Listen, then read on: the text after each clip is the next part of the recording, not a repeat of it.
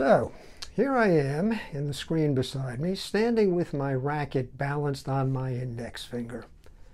And you may well be saying, yeah, so what? How's that going to help me with my tennis game? Well, stick around for a few seconds and I'll answer that question, explain how best to do this little exercise, and show you two variations on balancing your racket that will go further in helping you play this remarkable game.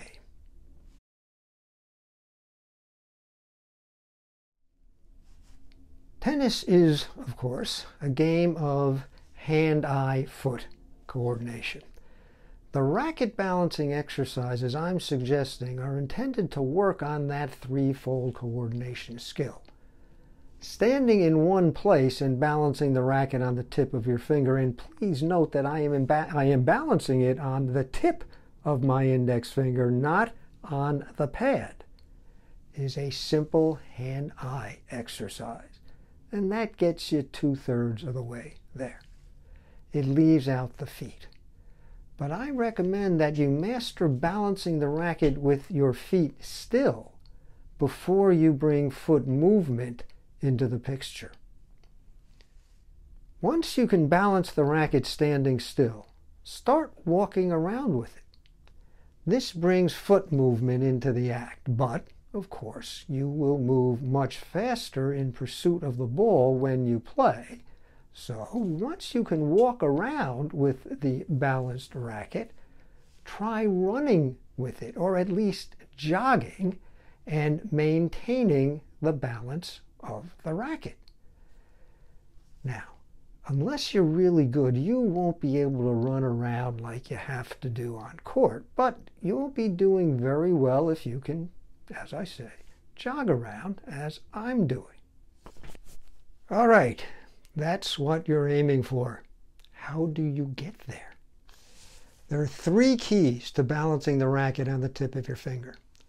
First key, keep your eyes on the tip of the racket. That's the part of the racket that moves the most and thus gives you the most discernible cues as to how you have to move your hand and arm. Second key, keep your arm muscles loose and relaxed. Tight muscles can't respond to the messages your eyes are sending to your brain and your brain is relaying to your arm. You need to be loose. Sound familiar? Have teaching pros told you to relax your arm muscles? Good. This exercise can help you get the feel of it and do it during play. Third key, breathe. Lots of people hold their breath when they do this exercise, and that, of course, tightens their muscles. Moreover, I strongly suspect that at least some players restrict their breathing when they play. This exercise will help you break that habit. So, get out there. See how your hand-eye-foot coordination is, and see if these exercises help.